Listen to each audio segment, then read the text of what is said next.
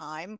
Welcome, everybody. Thank you so much for joining me for this virtual moderated discussion, Where Words Fail, Iris Eichenberg and Davira S. Taragin in discussion. I am Dr. Tola Porter. I'm an art historian and the Lowe Art Museum's educator for academic and public programs, and I'm honored to moderate this conversation in which we'll explore the themes, materials, and accomplishments of Iris Eichenberg's mid-career survey, curated by Davira Taragin, and now on view at the Lowe Art Museum.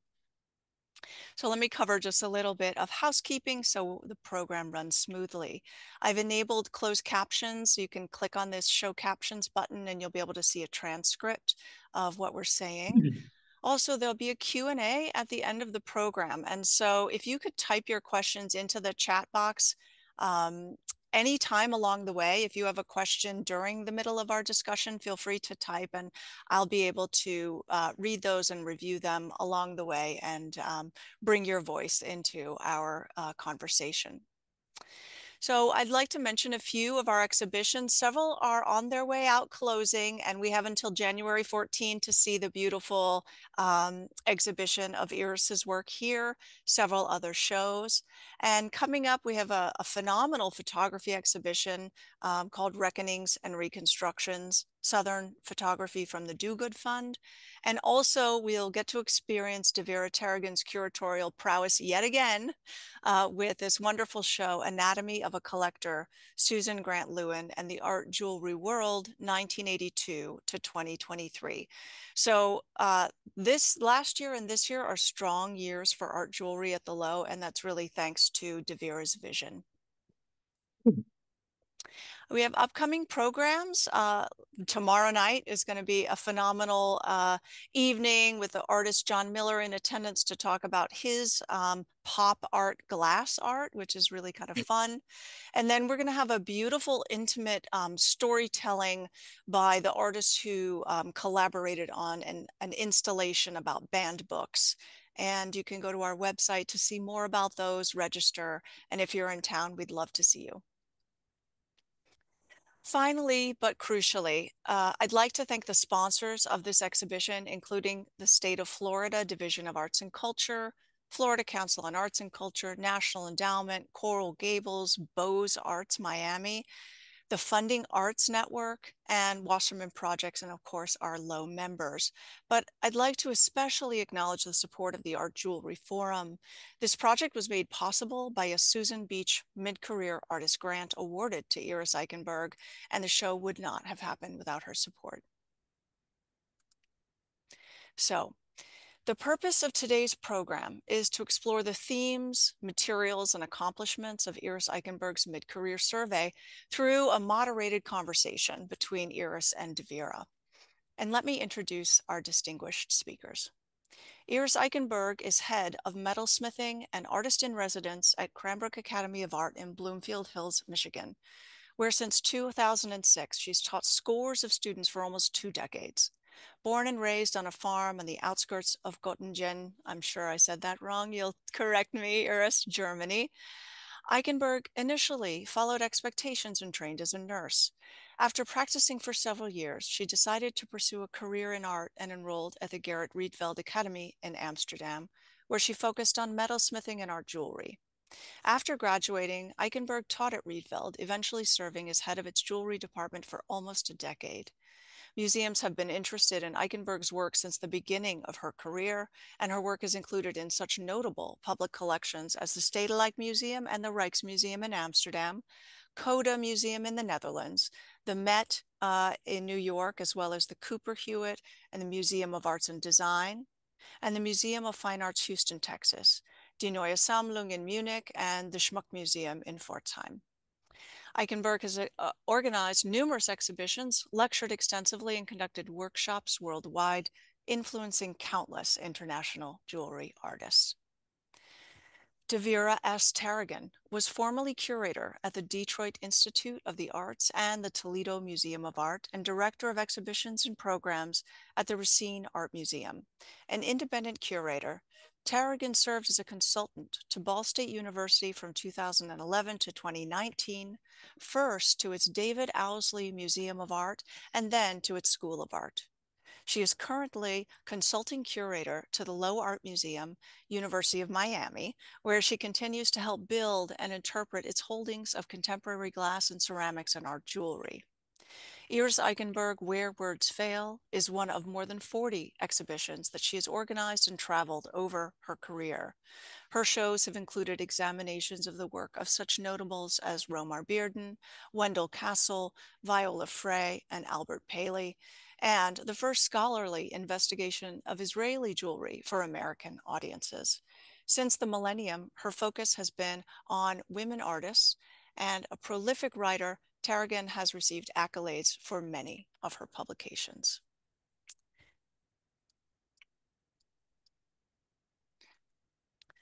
Now, with those wonderful bios read, and we can understand who we're speaking with today, I'd like to show you the sort of themes that we're trying to approach, we're using to approach this work, and in an effort to sort of deepen our understanding of Eichenberg's artistic intent. So narrative versus iconography, process and material, architecture and location versus portraiture, and cultural identity. And so let's just jump right into the first theme.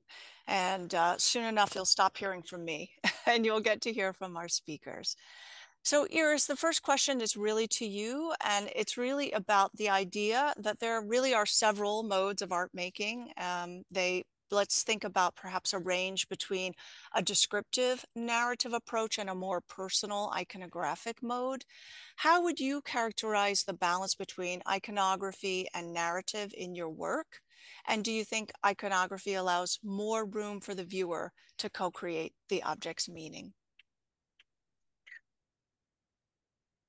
You mentioned two words, which actually those words I have a complicated relationship with. So let's unpack that. I do think that my work is sometimes perceived as the narrative work, as much as I try not to do that. I do not want to illustrate or narrate. I don't want to dictate an experience. I hope to provide for an experience and an encounter with the work rather than telling you a story. But as I often use found objects or things which are already charged, it is very hard to avoid that there is already a narrative going because of the material choice, or the context in which I'm placing myself by making do with certain materials we all do already have a pre-existing relationship with. Iconography, we talked about that before. I do think that is something which was very often decided after the event. An icon is not deciding to become an icon, but circumstances, political, economic, sociological circumstances in certain times make for certain things to stay on, to stick out, and mark moments in time, lifespans. So iconography is something I would never choose to foreground, but I think that is rather something what happened over time, that certain pieces I have made, could also say, became classics. I became known for certain pieces, which obviously, because of timing and when they were made, really resonated with an audience. And I think we could talk about the wool hats and the way how I sort of interrogate place, space, landscape. So as I said, it's hard for me to judge that, because I think that's also has a lot to do with like how I am positioned. As I said, I really try to avoid narration because I don't want to work to be legible. I do not want you to get to terms with each individual part of a work. If those things do not come together as an experience, I see that as a failure.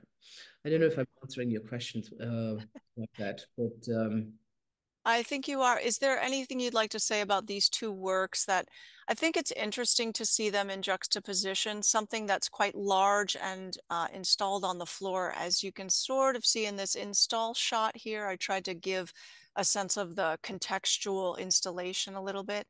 And this quite small but beautiful pendant in relation to this object anyway, which is displayed up here in,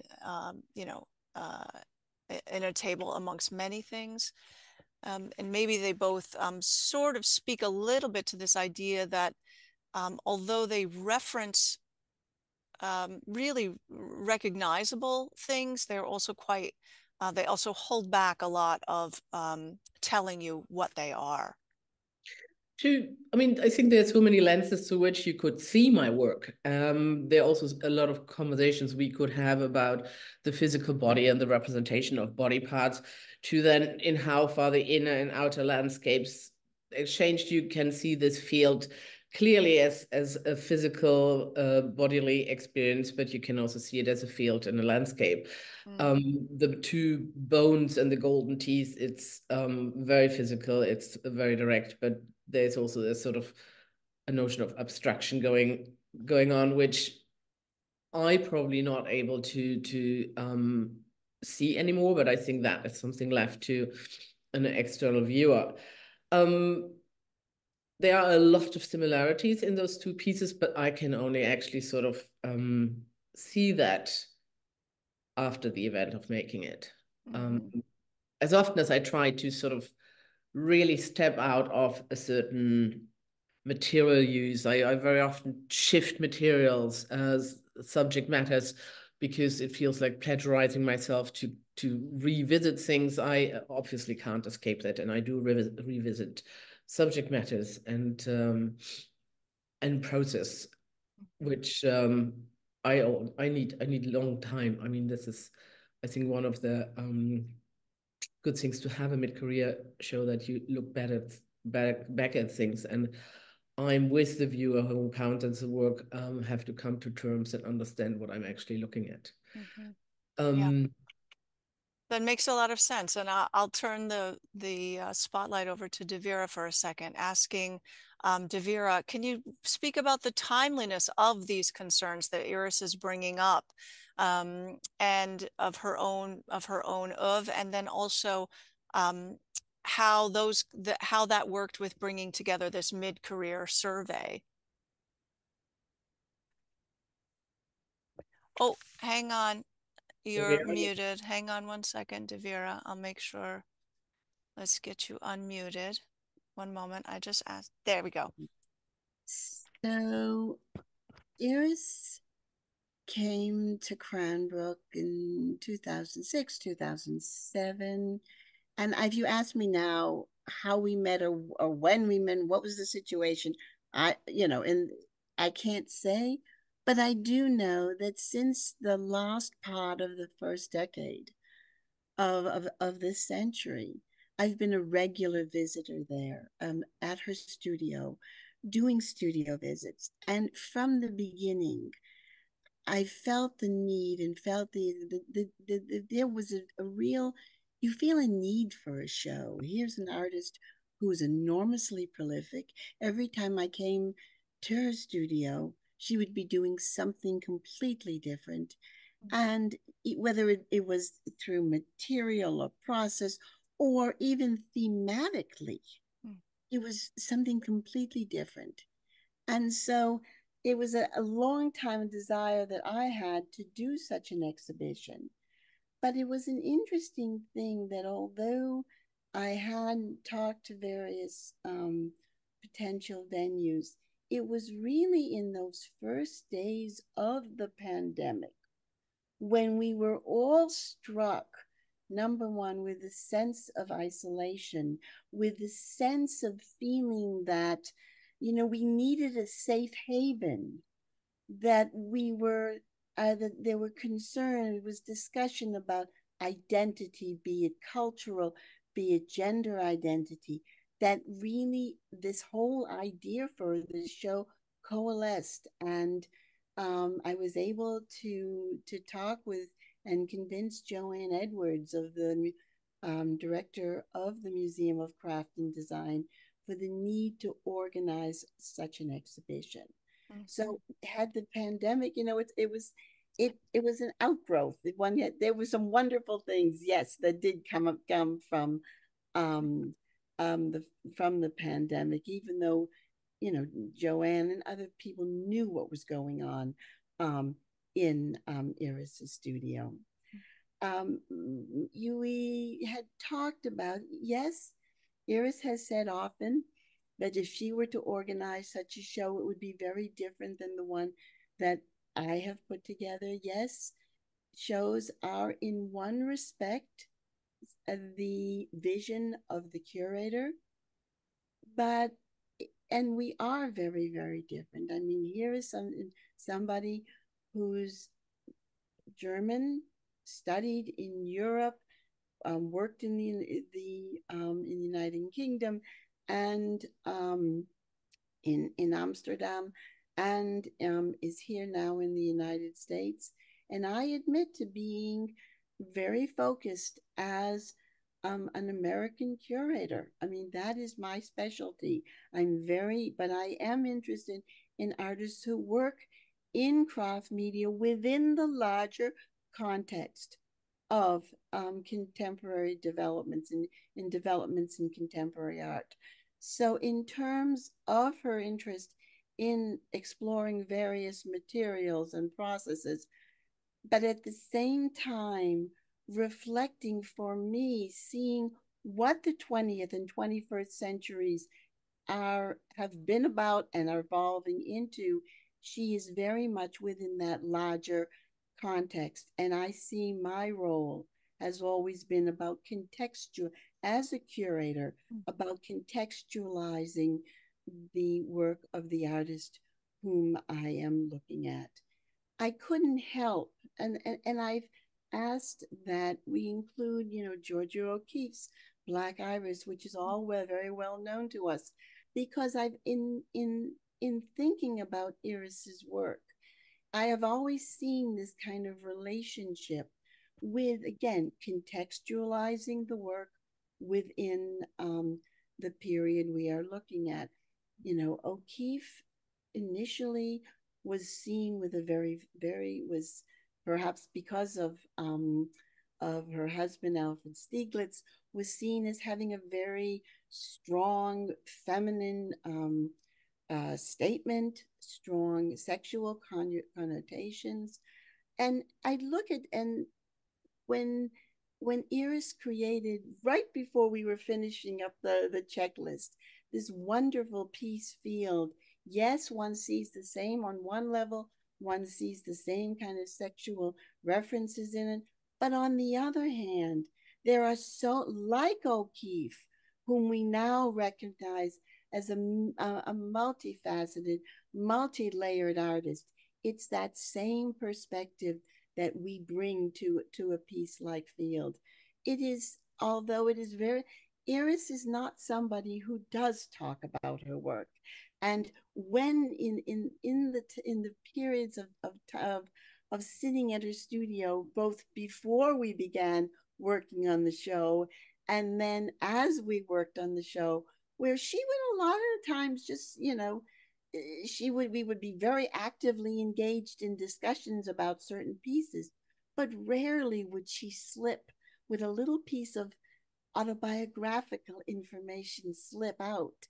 But there were times when it has happened, and knowing this, and it was when these moments happened, I would be very quick to jot them down, because I felt, it is the artist expressing herself. It's expressing her innermost thoughts, and it is that which comes out in this in Field and in other pieces as well. This thread of of self that one sees. Okay.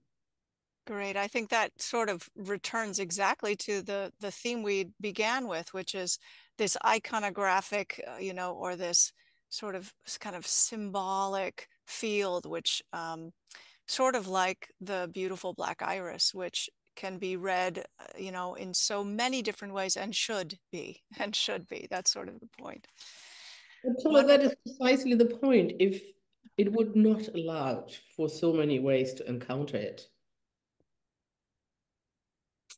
it would flatten the work and we would lose so much. But to Right. pin it down on precisely what it is also means that we limit pieces to only one experience we can have. And because I also think that over a lifetime, when you think about looking at work, how often have you encountered a certain piece of work? How you encountered it when you're in your 20s, when you're in your 30s, in your 40s. And I think good work, every 10 years, I can look at it and there is something totally different happening because I am not fixed. So the Right. work is not fixed.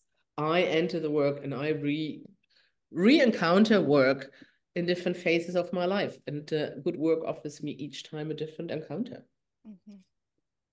Wonderful. Let's talk about process and material. Iris, you've mentioned the notion that your work knows more than you do. Can you reflect on that idea and how it connects to your choice of material and your art making process? And I offer these two objects as a starting point, and you can see an installation shot of how they are, how they're installed in the show. Let me first talk about the work. For a long time, I was really annoyed when people asked me about process because I think I had a limited understanding of what the question was. Um, and as much as I always try to distance myself from conversations about process, I think I'm very much embracing it now because everything happens within the process. I'm so not interested in arriving somewhere. If I ever make something I have preconceived or planned, then I think I'm in trouble. I want to be taken through the process to a point where I'm surprising myself. Um, and here we look at those two words, process and material. I think I have a very specific way of choosing materials. In this case, we look at pantyhose and polymer clay. Those things are rather abstract, not very pleasing, but introducing them to my process or actually engaging with them is a strategy I'm using very often. Take something which is nothing, take something which is not appealing, and then invest in it. And I think investment can basically turn anything into gold or into something meaningful, something charged, and something which draws you in. And whether it is obsessive mark making or endlessly touch, whether it records my touch or I do bring things together in a context we do not normally look at things. There are different strategies I go about. And also in other work, which we're going to see and have seen, I often try to make do with what I have. And it's not just when I make work, but I also think the situations we are placed in, the life we live, very often we are forced to come to terms with the things we are set up with. And that is something I'm fascinated with. Just give me a pile of something and let me work with it. I think it is that investment and the time spent with something, time spent with somebody, time spent with something is ultimately the only thing I'm gonna leave behind. That alteration of investment. I think it's pretty much a core of my work. Is it understandable? Very, and it's so fascinating. I'm sure that plays out in your teaching very much. Not that that's what we're talking about here, but I think that's a very interesting mode to be working in. That the material is actually not the most important part. It's the level of your investment. It is important as I think it is a very important battle. That the material is not something, it's not a given. It is not, I'm not choosing it because it is nice. I'm choosing it because I want to figure something out within and through and with the material as much as you do. Yeah, I mean, that's why I said like it's being its relationships. In that aspect, I think my relationship with material is pretty similar to relationship with people. Mm-hmm. Just a quick installation question for you, Iris. This untitled is set into the wall. This piece is set into the wall. can you talk a little bit about the meaning of that, or the function of that? I mean, it's interesting because I have here at my wall another piece, which is like a similar piece. One aspect of that I was talking about endless touching, forming, obsessive mark making, investment in things. So it is a recording of something what I physically do. That doesn't get lost. I think your physical investment in something is translated in the encounter somebody else has with the physical presence of something of work. Whether that's the same or not, that's not the point. But the oval piece here in which you see like hundreds of like fingerprints of, you see how it is made. Like being and making like falls together is the same thing. So you see a surface which has been touched endlessly.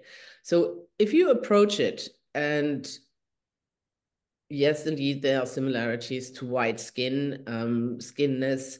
You see in the other piece, the other oval, which you could also say are portraits, mirrors, reflection, different skin tones coming together. They are physically doing something with you.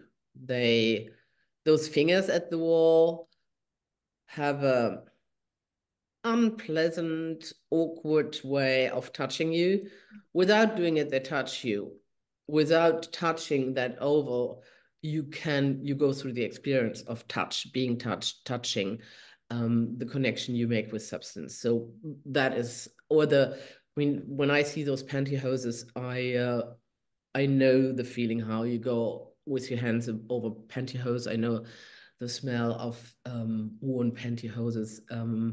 There's something repulsive, disgusting, sexy, comforting. So all these things come together just by looking at that material without actually putting your nose in it.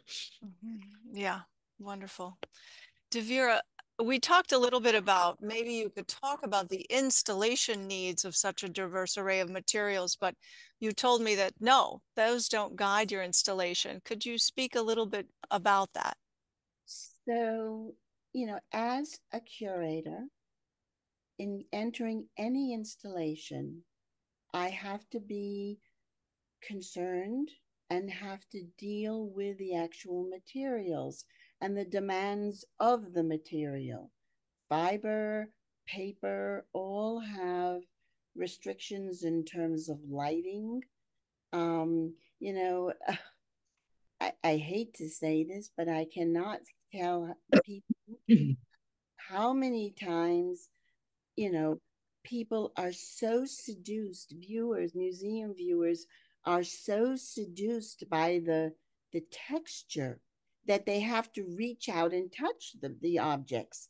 That the moment when the curator lies down and dies because the oils on the, when thinks about if how many people do that over God knows how many years, will the piece live and will it exist? Will it have been modified?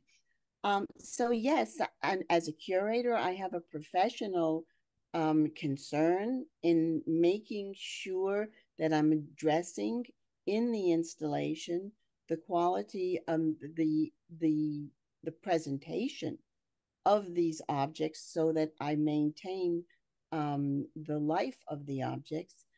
But I'm more interested in what, and then I go back to a definition of what our very noted colleague Glenn Adamson wrote, that in looking at the various, and being an art historian, I'm interested in categorization. And so it's a natural that when I look at Iris's work, I need to classify her. Where does she fit? What is her context within 20th and 21st century art? And I immediately was reminded, on one hand, about what Glenn Adamson has talked about, is that of the post-disciplinary artist who chooses specific materials and specific processes that best suit the idea at hand. So that was one, that is one thing that I needed to think about when looking at Iris's work. But I also, and this is something that I think struck me since I have seen the exhibition on view, is that Iris belongs and is also part of the very strong interdisciplinary approach that has marked the 20th and 21st centuries.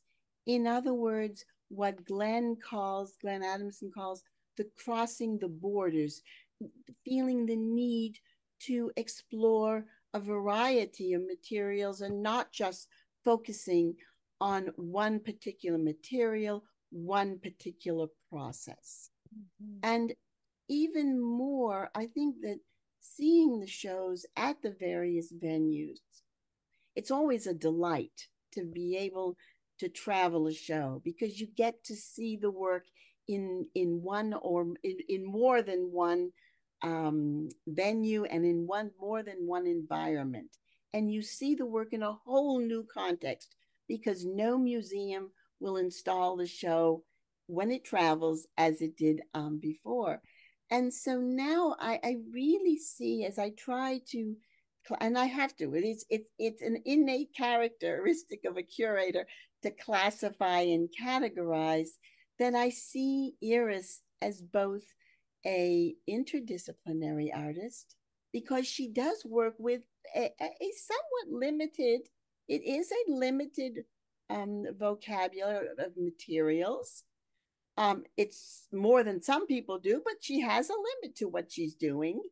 But at the same time, she's identified that material which best addresses the particular idea that she has.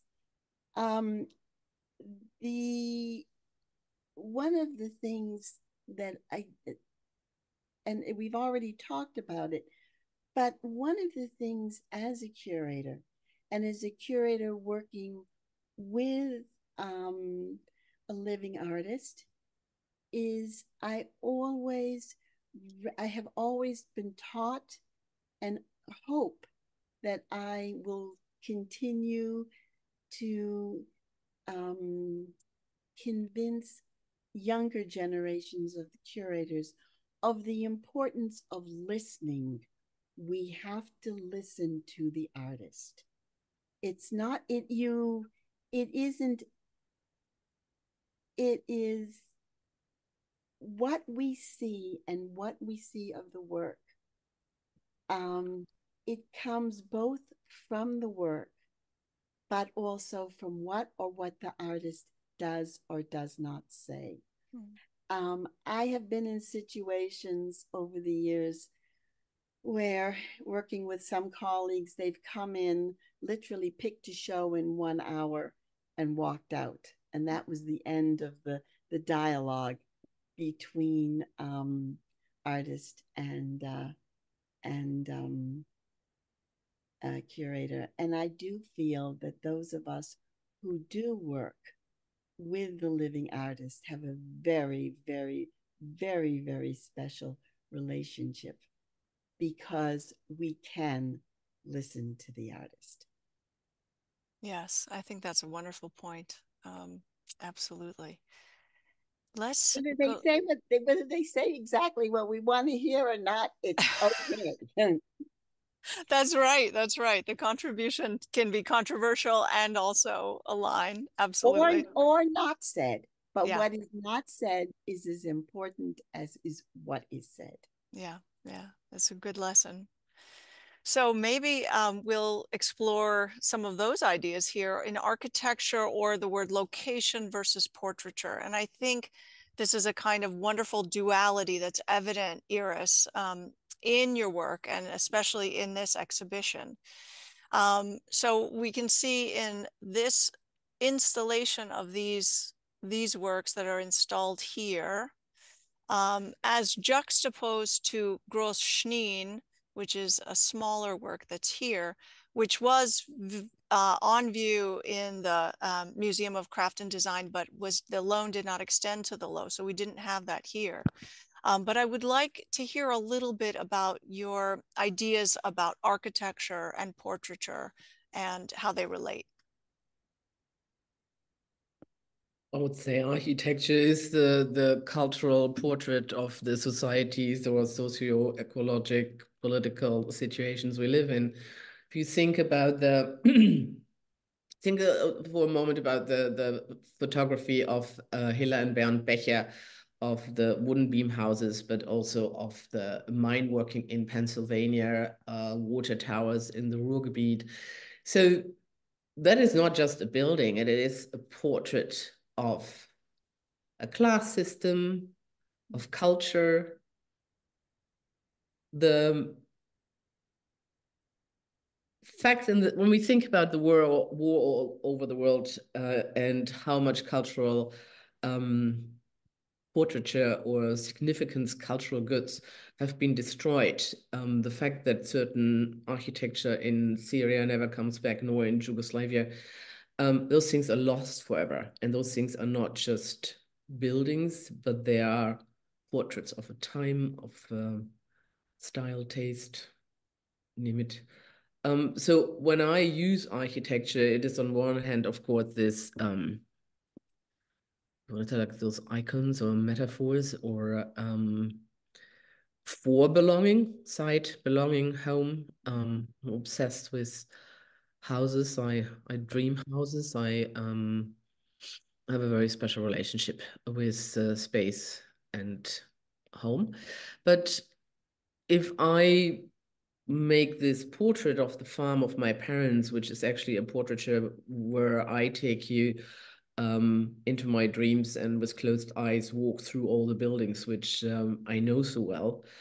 It is not that I want to take you to the representation of the farm, but I want to share for momentarily how I do remember or what memory and space actually how that exists in me. You also see another house here which is stud and supported, and a vessel under it sort of is weighing it down that it doesn't move. You see the piece field, and as much as that is maybe the portrait of a person, it's a portrait of a field of the surrounding. So instead of talking about architecture and location, we could also talk about inner and outer landscapes, because all these things have an inner and outer landscape. And the creation of self or identity of self, I think, is very much a result of the landscapes we grew up in. How much we identify the first landscapes we consciously experience as children. I think that's something which stays with us. There is a way of finding oneself. So you see here the German landscape, which is a rug, which is a photo of a rug. So the conversation of landscape and landscapeness, I'm trying to find that very sort of fine balance. What conveys landscapeness but doesn't look like landscape. So again, the narrative versus the icon, as you wish. So and could you connect these ideas to Großschneen? Is there? it's a portrait of a house. What do you see? You see the farm of my parents. You see a house pulling tension into the space, and you see different landscapes, fields, and so you only see, I mean, buildings and fields. So you are entering my inner landscape. So the outer landscape through which I'm defined and which I'm actually able to share with you in this exhibition. Yeah, the inner and outer landscape all in one. Yes. Mm-hmm. It was so wonderful, and I really want to, to thank the museum, both the Stedelijk, who lent the piece to the Museum of Craft and Design, and the Museum of Craft and Design, who during the pandemic, when it was very difficult for international loans to be secured, put themselves out of the way to get Großschneen in the exhibition, because when you walked into that space and saw this inner landscape or inner and outer landscape of Groshnin at the beginning of the exhibition, and on the other end of the show was able to see this idea of this inner and outer landscape of this, what we haven't talked about, the idea of Heimut, which is one of the themes that very much has been of a central concern to Iris, the idea of finding of finding happiness, and finding fulfillment when um, when she reaches this very safe haven. And this safe haven for her is this.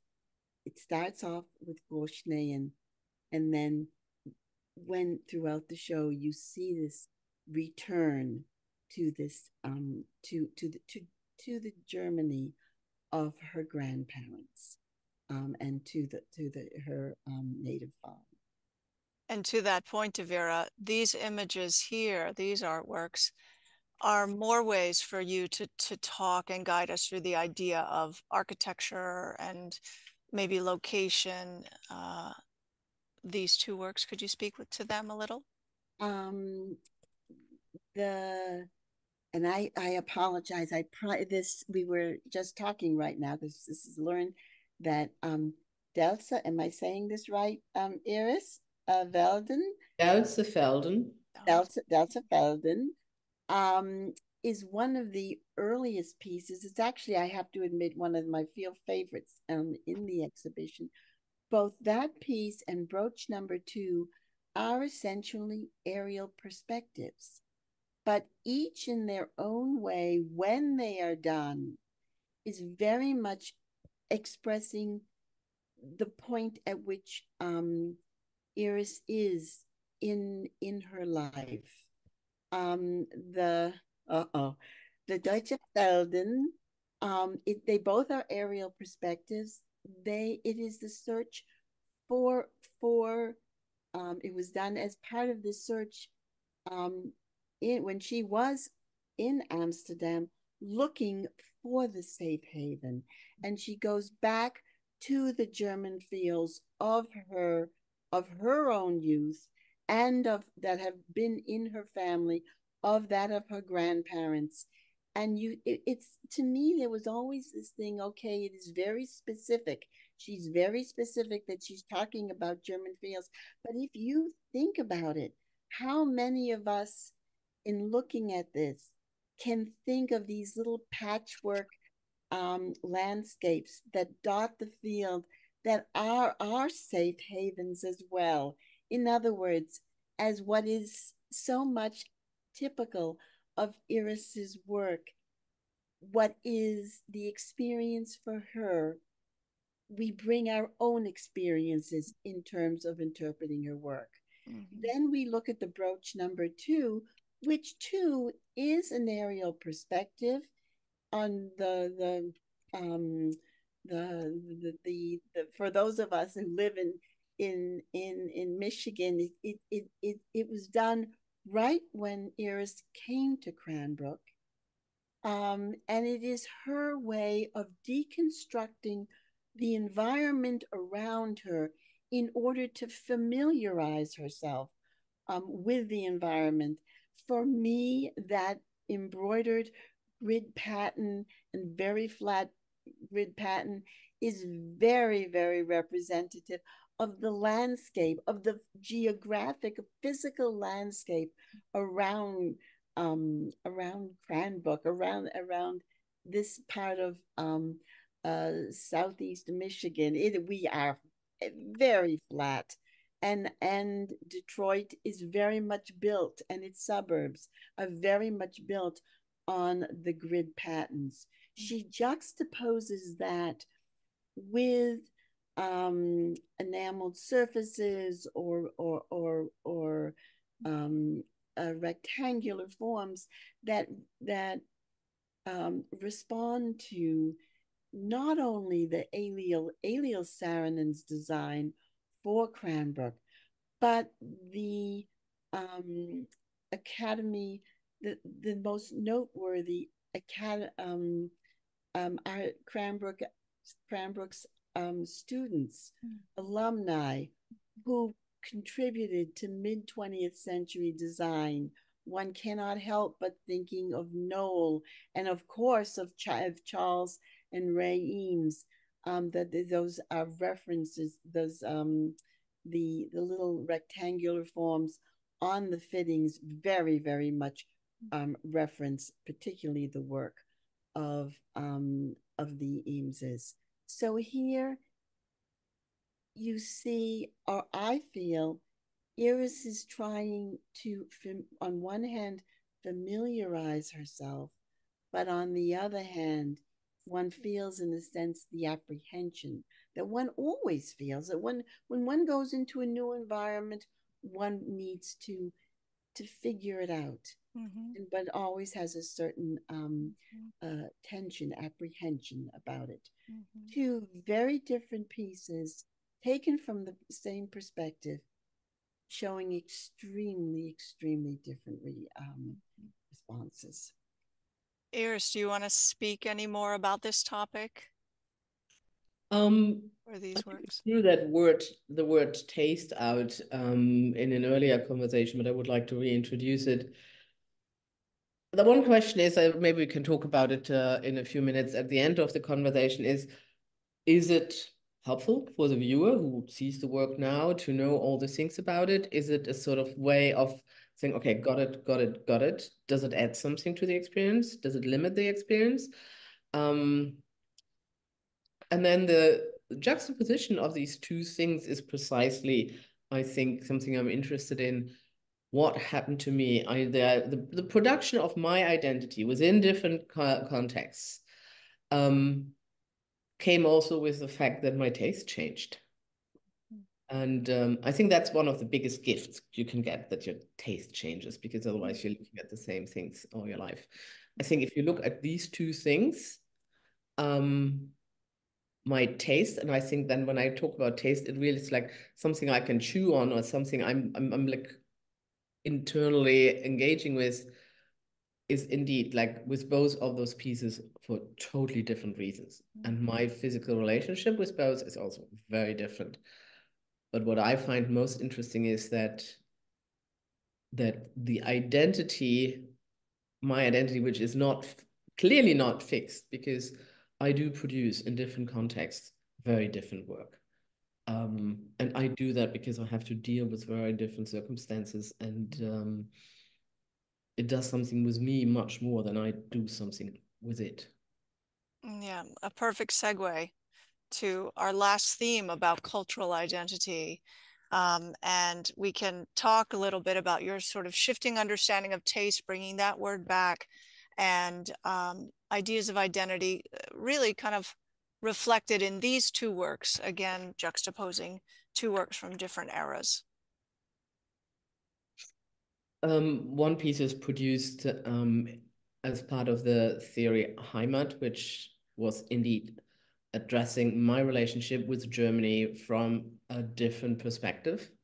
I think you need the distance in order to see yourself within a context, and how that context has produced you. So I needed to be away from Germany for 15 years before I even could address that that relationship. And tenement timelines is in that aspect sort of another way of understanding and understanding the multicultural, the mixture of nationalities in New York, by detecting certain kinds of taste, which, interesting enough, are not getting lost. Again, you see in both series materials which I found and grabbed and I had within reach, and altered and transformed and charged. As much as one is about my past in Germany, the other one is observations of people from all nations arriving in New York and trying to find a new home, the way they distance themselves from, in how far can you distance yourself from your origin, and in how far will what that origin actually has installed in you be always present. So I think these two, they're both are actually shining light on very different perspectives. Wonderful. And Davira, could you talk a little bit, I suppose, about, in a kind of summary moment here, the different installations? So here's an installation view from the Museum of Craft and Design in San Francisco, and then an installation view here at the Lowe Art Museum. And then you wanted to bring up a little bit about the Wohlerherzen, maybe as an archetypal object. We might get to that, but start first, Davira, with the different installations and your experience there. So the and I think we begin one of the things when, as I said, it's an incredible experience, and it's one that recently I was rather dismayed to hear that museums now are not tending to promote traveling of shows for various reasons. But I do feel it's a very rewarding experience to see one exhibition treated in two different institutions. At the for the Museum of Craft and Design is about craft, and the presentation there very, very much stressed and it followed our original concept of how this work should have been seen through, I think, through process, through the themes developed, and that the process through the use of that response, and ideas were presented and made using various and different processes and crafts. It's very interesting that when we did our program for MCD, but we had at the last moment we had this what the moderator, the curator of education at the museum, raised a question about craft and how important craft was.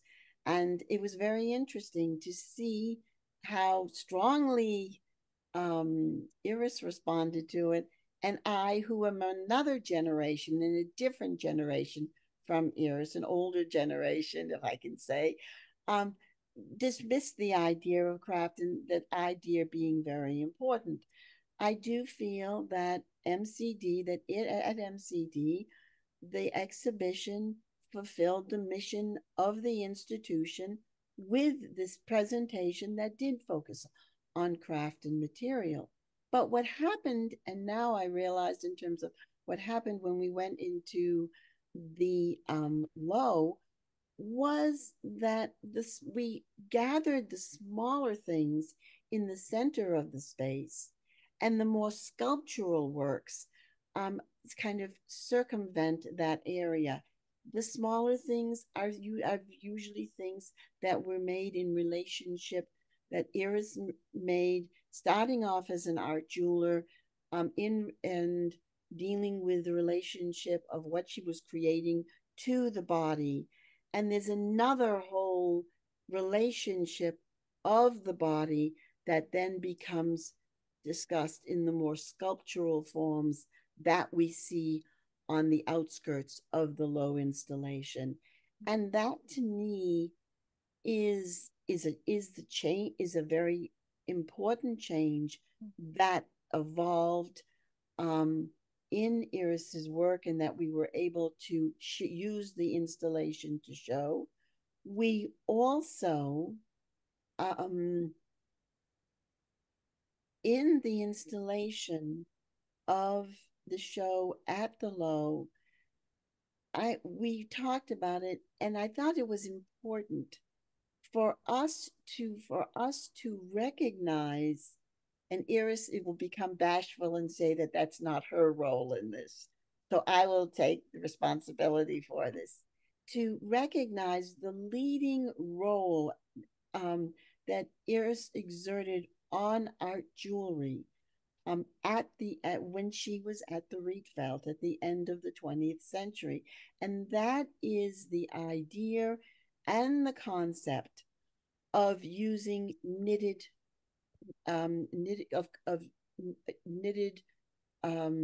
wool. Knitting as such, I would say. Yes, but I don't want to say knitting as such, because we had in America, we had Arlene Fish knitting medals in the 60s and 70s. You are using knitted wool, and that's the difference, and that is your contribution to the art jewelry movement.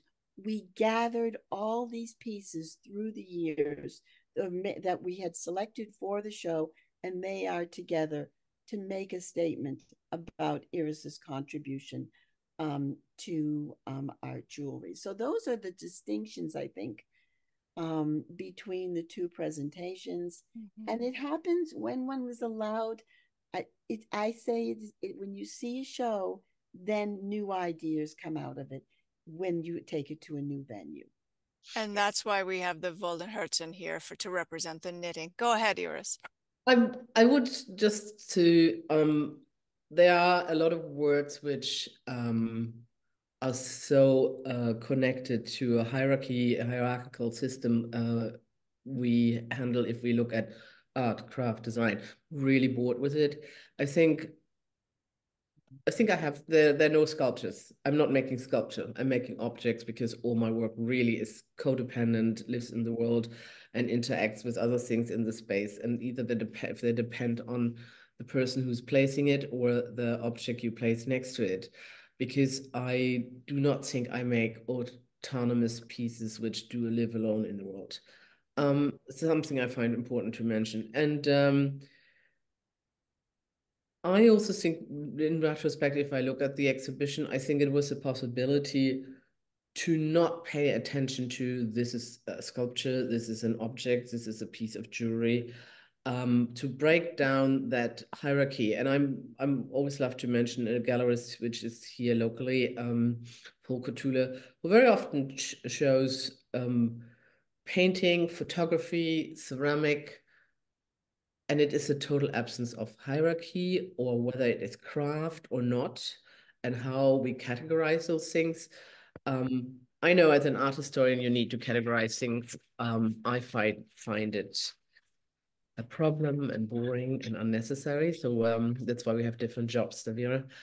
But I think in this show, to a certain point, I think it wasn't important anymore, whether we looked at contemporary jewelry or objects, whether it was an installation or a presentation.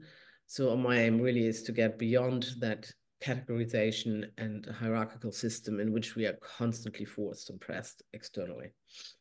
And just because of that desire to blur the boundaries between all the art forms is what attracted me to your work initially.